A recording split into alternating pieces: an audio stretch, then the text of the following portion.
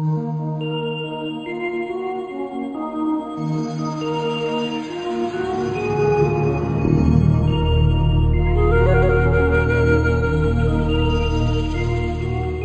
Out Loud, a program designed to explore in-depth interviews with writers to hear that words have voices. Our hostess for today's program is Teresa Miller, Executive Director for the Oklahoma Center for Poets and Writers at OSU Tulsa. Hello everyone, I'm Teresa Miller and welcome to Writing Out Loud. My very, very special guest today is legendary journalist Bob Schieffer. Thanks for being here, Bob. It's fun to be here, and it's fun to be in Oklahoma.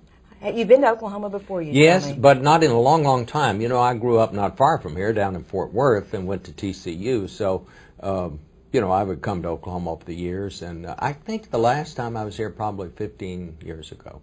Well, in fact, you got your start in journalism in Fort Worth, the Star-Telegram. Uh-huh. What kind of things did you cover down in Fort Worth? Well, I was the police reporter at the Star-Telegram, and before that, when I was in college, I had actually worked at a little radio station at night where I got on the 3 R's beat. That's what we call wrecks, rapes, and robberies.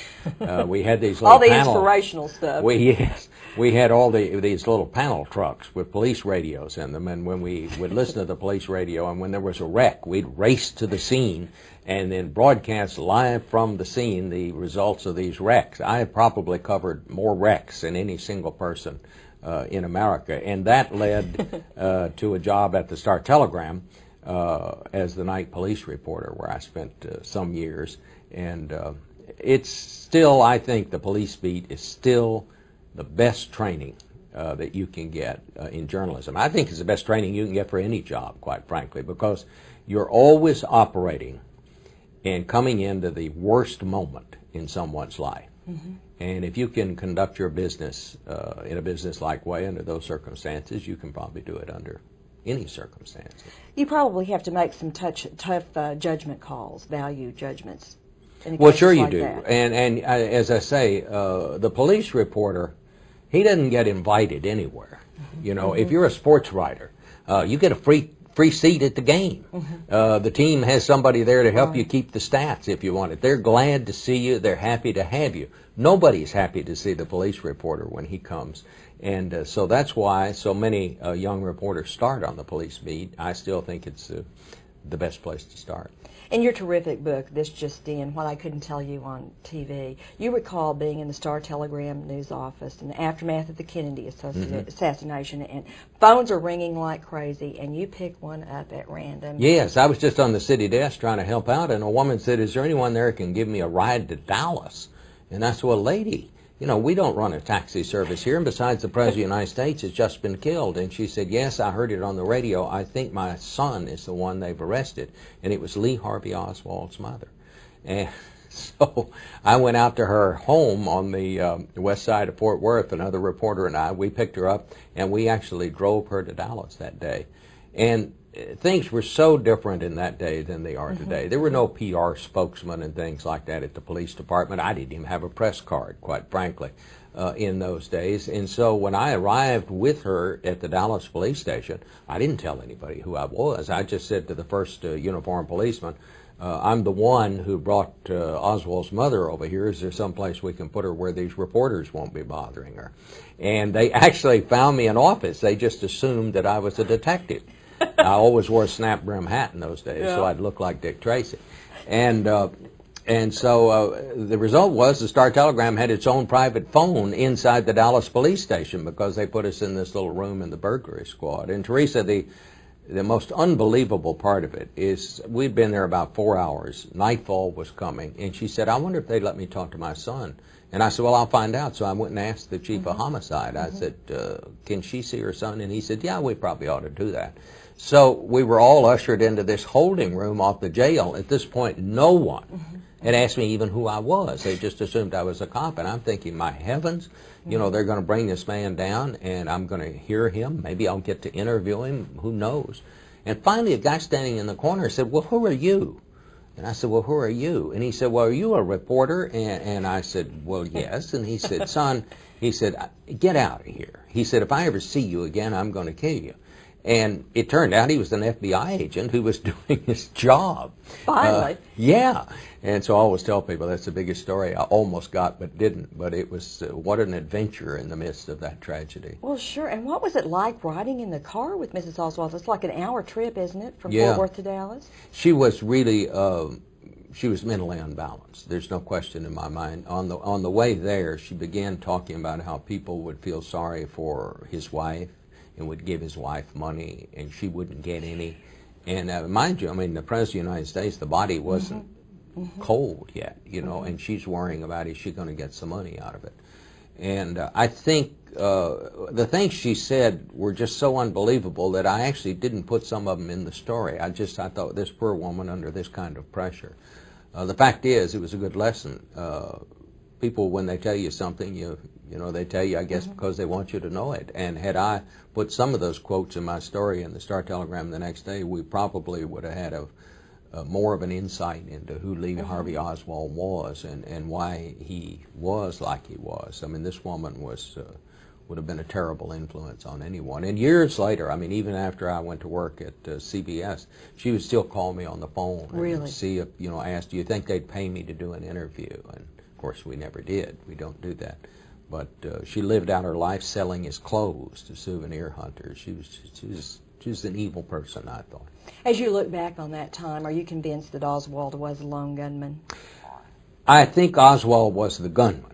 I don't think there is any question he is the one that fired that shot from the Texas School Book Depository. And when you go up there now and look out that window, you realize it was a very easy shot. You didn't have to be an expert marksman to do it. Now, whether there was somebody else, no one has yet shown me evidence to convince me that there was, but I haven't closed the book on it. There may well have been someone else. Who, what, why they were there, I have no idea. But there could have been. But at this point, I've seen nothing to convince me that there was. In your book, you say that the Kennedy assassination was the first news story that we all watched together as a nation, and certainly it had an impact on the country. What was it like for you as a journalist? Well, it was terrifying. You know, people forget, we didn't know what had happened here. The president had been shot. We had never gone through anything like this. They closed off the borders to Mexico. People wondered if this was somehow the beginning of World War III. We were at the height of the Cold War. Don't forget. And nobody knew what this was about. And but what you do when you're a reporter is, you just kind of focus on what's ahead of you, and you try to put all your emotions aside and just try to focus on finding out what happened, and that's what we all did. But after it was all over and I was back in Fort Worth, I realized I had expended so much emotion and my adrenaline had been so high that I'd just run out of emotion. I had gone out to cover a horrible car wreck, and as they were bringing these bodies out, I realized it didn't make any impression on me at all. It was like a dog watching television. I mean, I saw it, but it didn't register with me. And I think what happens in situations like that is we just use up so much of our emotion that once it's over, we sort of have to replenish that. It's odd, but it was a long time before I really could have any feeling for anything after that. Eventually it came back. How did you make the transition from print journalism to television journalism? Well, I did it for the money. Good reason. And let me tell you why. I was working at the Star-Telegram. I had come back from Vietnam, and a woman named Bobby Wygant had a noon talk show, and she asked me to come out and be on her noon talk show and talk about Vietnam. I did. Afterward, they offered me a job. And it was $20 a week more than I made at the Star-Telegram, and I didn't have any money. I was poor. I needed the money. So that got me up to $155 a week. I'd been making $135 a week. So I did it for the $20. Was it a tricky transition for you, technically speaking? I mean, you get before a camera, and suddenly your people are seeing your face. You're not the person behind the story. It's funny. I guess I knew so little about it that I wasn't scared. If I'd have known more about what I was getting into, I probably would have been terrified. But I didn't know that much about it, so I just started doing it and just sort of figured it out. And I started out as the anchor, as a matter of fact. And the I was also the graphics artist, and the graphics artist in a sense that whenever we needed a picture of somebody, we'd keep watch on the news magazines, and if Newsweek had a picture of some official, I would just cut it out with a pair of scissors, paste it on a red or a blue background, and that would be our graphic. Well, it worked. It worked, didn't it? It did. It's a lot more complicated today, I suppose. As Chief Washington Correspondent for CBS, you've covered all the major Washington venues, the White House, the Pentagon, the State Department, Congress, all of the hot spots. Do you think that's given you a broader perspective? Well, I think so. I think it helped me to understand Washington. I'm a big believer in beats. I believe beats are the core of any news organization. You have to learn what the beat is about, and then you do stories about the beat as they occur.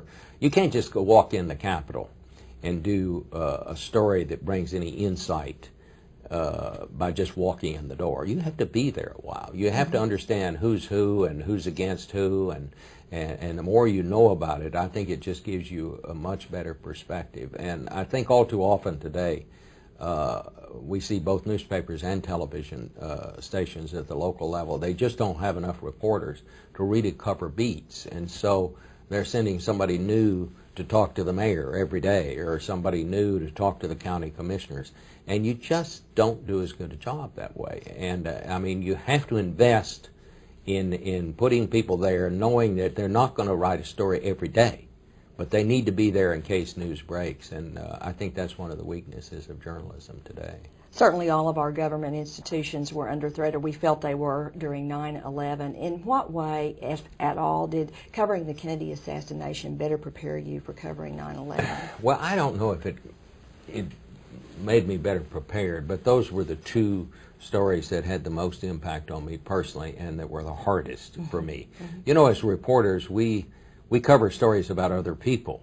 But on 9/11, that was a story about us. I mean, in New York, every single CBS reporter, producer, photographer that went to Ground Zero had a life-threatening experience. Some of them still have this dust in their lungs and still have respiratory ailments. Our director that day directed the first hour of that coverage thinking his own child had been killed. He couldn't find her, and they found her during that hour. I mean, it was this kind of thing. I was in Washington. I was driving up to the Capitol, trying to get up to the Capitol because I covered the Congress in those days. My bureau chief called me on the phone and said, "Where are you?" And I told her, I said, "I'm at the foot of Capitol Hill trying to get through this traffic." She said, "Get out of there. We think there's another plane, and we think it may be headed for the Capitol." That was the one that those brave passengers pushed down and forced to crash in Pennsylvania. My brother had been in the Pentagon on the Friday before this attack in the very room where that plane nosed in. Had these people done this on a Friday instead of a Tuesday, he might be dead. And everybody has stories like that. That was in Washington and New York. And you know, it's very, very difficult to cover that kind of story. David Martin, who was our Pentagon correspondent, he said he saw this big cloud go up, and he thought it was something that happened out on the highway, that maybe a oil tanker or something had overturned, and he parked his car, and he saw all this smoke, and then he realized something was wrong, and he said, then I started seeing all these bodies laying out on the grass around the Pentagon, and he said, you know, he said, I didn't know what to do, and said, then my reporter instincts kicked in, and I just started counting them. Well, that's how reporters work. But that doesn't mean it doesn't take a real toll on you emotionally. And those of us who are there, I mean, we'll never forget that. I think about it all the time. I bet so. And we just hope that it never happens again. Yeah. In addition to being a chief Washington correspondent, you're a news anchor for years. As Saturday evenings, you were in our homes with CBS News. Then you were the interim anchor on CBS as they made the transition from Dan Rather to Katie Couric. What have been some of the best times sitting behind that anchor desk? Well, that was one of the great adventures of my life. I loved every minute of it. It was a total surprise. I had no idea I was going to do it. When they called me and asked me to do it, they told me they expected it to last no longer than 6 weeks. Wow. And it wound up lasting a year and a half. But You know, it's like everything else. You kind of think you know everything there is to know about your profession, but I learned so much in that year and a half, actually sitting down behind that desk every night, starting out at 9 o'clock every morning, figuring out what you're going to put on the news that night. It was just a great experience for me. I wouldn't have wanted to do it for very much longer. You know, as it wound up, I was living in a hotel in New York, going back home on the weekends, and then doing Face the Nation from Washington on Sunday. Usually would write my commentary for Face the Nation on Saturday, so it was almost a 6.5-day-a-week job, and it was very difficult for my wife. Oh, I can imagine. Because our grandchildren, 2 of them are in Washington, and she kind of has her own schedule, and this going back and forth, it took its toll. But having said that, I wouldn't trade it for anything, you know, and it ended just right for me. Had I been 50 years old, I would have said, you know, I'd really like to have this job for a while.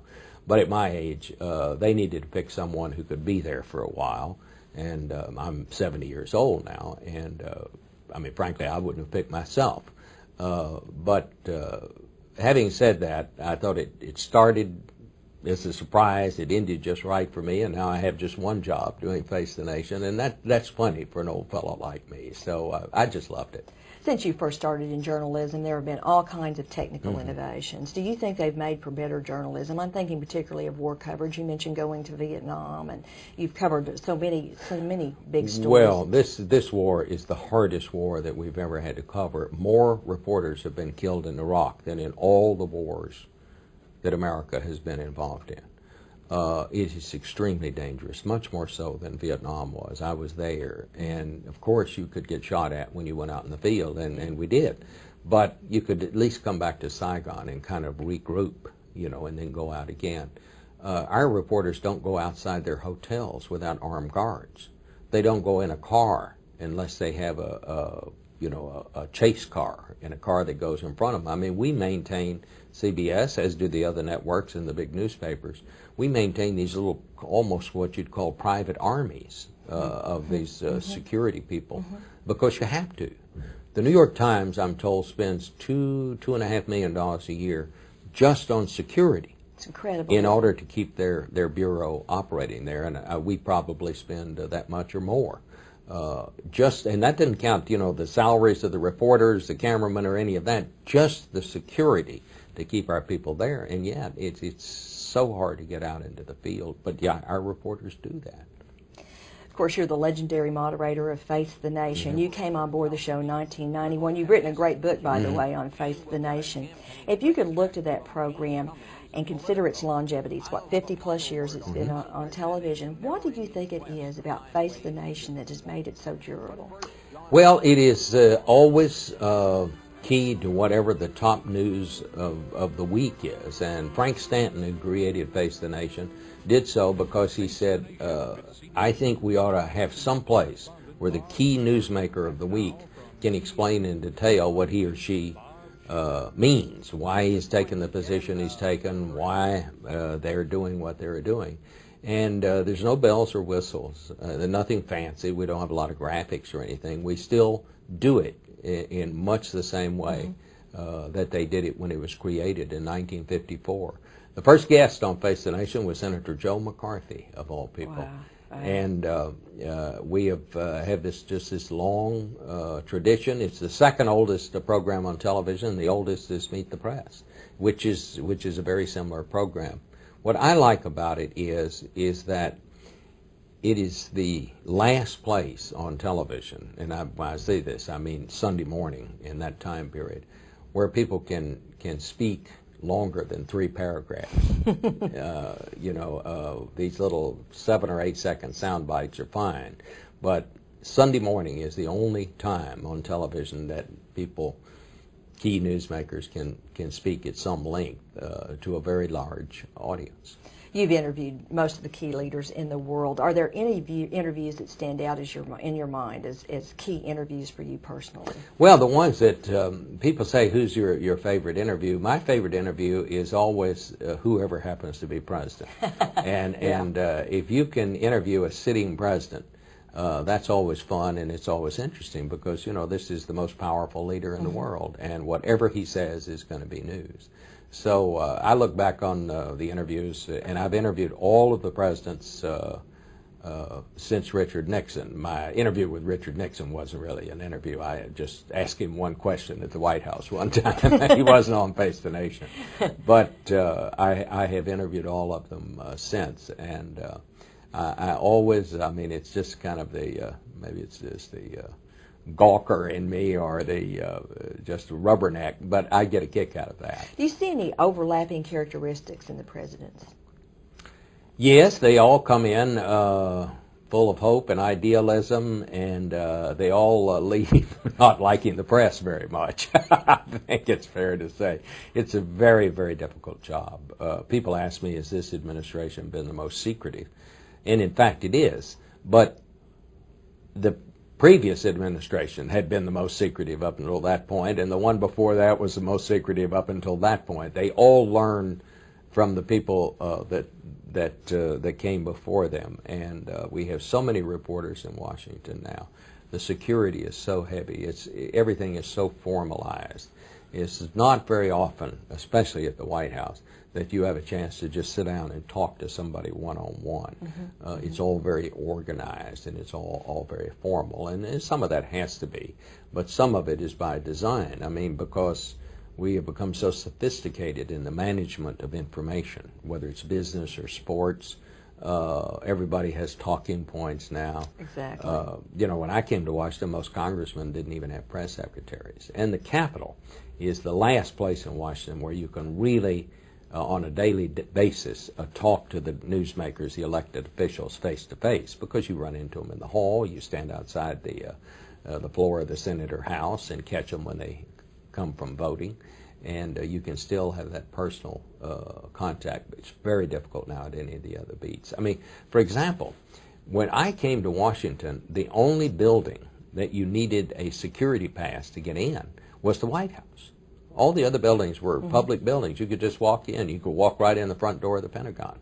I know you couldn't go down and get into what they call the tank, where the war room is, and all of that. But the rest of the building was a public building. You could walk right up to the office of the Secretary of Defense and ask to say, I'm here to see the Secretary. Well, you're not going to get to see him, but I mean, you know, it was that informal. Well, I bet one of your toughest assignments was moderating the presidential debate in 2004. You know, I think from the standpoint of just intellectual challenge, it was. It was also one of the most interesting and the most fun things that I've ever done. And people often ask me, do you get nervous when you're on television? Yeah, well, I was wondering. The fact is I don't. I mean, I've done it so long. It's like a professional athlete. You learn how to play the game, then you learn how to play when other people are watching, and you don't think about that anymore. But that night, as I was standing backstage waiting for that to begin, I would say for the first time in 25 years had butterflies. And once the red light went on, I thought to myself, well, I'm the umpire. Why should I be nervous? You know, these guys are the ones that ought to be nervous. I later asked Senator Kerry, I said, were you nervous that night in that debate? And he said, we gave kind of a Senator Kerry-like answer. You know, he said, well, on the one hand and on the other hand. I asked President Bush a couple of months after that the same question. He said, hell yes, I was nervous. He said, how would you feel? Which may be the reason he got elected. You know, even people that didn't agree with him during that election, I think they understood what he said. And I think sometimes it was hard to discern exactly what Senator Kerry's position was. And you've covered all the conventions since 1972, I believe. What are you looking for in this upcoming convention? 68, actually. I went to the 68. Oh, I went to the Democratic Convention in 1968. With all the controversy. Yeah, and which is in some ways the one that's most remembered in my family. My wife and I had been married a couple of years. We were convinced we were not going to have any children. And so she had set up adoption proceedings in Fort Worth. It was the last thing she had done before we left to go to the convention. Well, 9 months to the day after that convention, our first daughter was born. It took her, she was probably in high school when she finally figured it out. And one day she said to her mother, you know, Mom, I guess it wasn't all fighting in the streets out there in Chicago. What a great answer. What are you anticipating in 2008 conventions?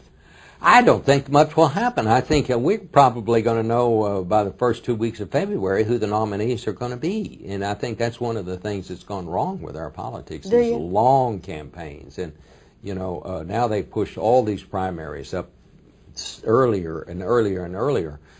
So what do we do from February to August when both parties are going to know who the nominee is?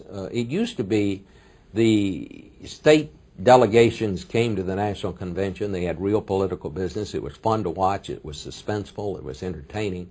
Now they've just become these long infomercials where really the only news is hearing the speech that the nominee in both parties make. And somehow I think we can do better than what we're doing. I would like to see the whole system overhauled. I would like to see us stop primaries. That's when all this started going costing so much money. I'd like to go back to the old method, pick them at the precinct level, then the county level, and send delegations to these national conventions with real political business to do. I think it would just energize interest in politics because it would be spontaneous and interesting. And I'll guarantee you if we did that, the networks would cover it gavel to gavel like we used to. Bob, we just have a few seconds left. I wonder if you could speak for a moment about your career as a singer-songwriter. Well, this all started as a joke. I was being roasted at a charity benefit in Washington, and I wrote kind of a gag song about a guy that worked in a gas station. And a TV consultant came along and said, "You look like a sincere person. We'll make you an anchor man." And anyway, it went over kind of well, and the little band that helped me perform this at this benefit, they were getting ready to put out a CD, and they said, "Why don't you try to write some more songs for us?" So I did. I wrote 4 more, and they put them on the CD, and who knows? We're waiting for that call from the Grand Ole Opry. So far, it hasn't come, but it's really been a lot of fun. Well, here's wishing that it does. Okay. Thank you so much, Bob, for being with us. It was great. And thank all of you for joining us on Writing Out Loud.